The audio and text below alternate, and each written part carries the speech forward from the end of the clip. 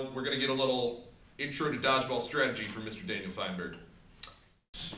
Thanks, guys. Why don't we talk a little bit about the opening? It's a crucial moment in the dodgeball tournament. Obviously, we have one team lined up here, another team lined up here, and the balls are all in the middle, exactly equidistant between the two teams, which means that if they run and get to the ball first, this team is vulnerable. But if they don't make it there first, they're very vulnerable. And there's a lot of different strategies. Let's take a look at the Tigression regression. The Tigressians last year had this really interesting play where they all ran out as if they were going to get to the balls and realized very quickly that they were not fast enough, and very quickly all circled off and regressed back to this corner here. A pretty strong strategy. It ended up becoming very difficult for this team, which had taken all the balls at that point, to hit any of these small women stored in the bottom right corner of the court. And while they did not win that game, they certainly came up with a strong advantage in the beginning.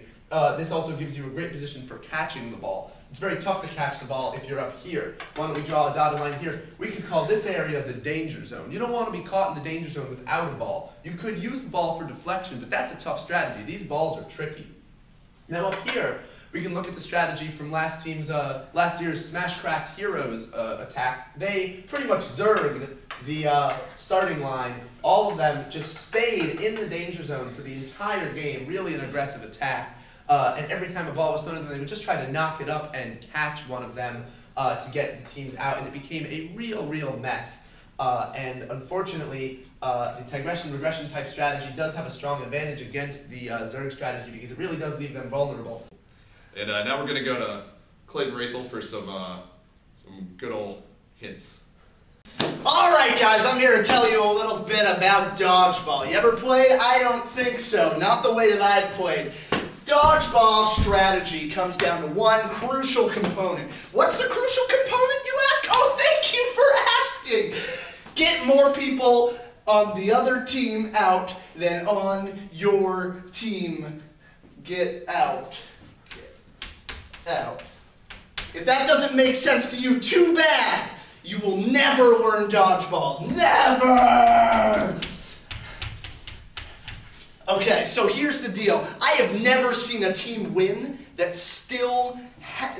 that gets all of their teammates out on their team. I've never seen that happen. Not once in the history of dodgeball. So what does that mean? If you have all of your players out, 0% chance. That's 0% right there. That's like the chances of me hooking up with my 6th grade science teacher. 0% chance. All right.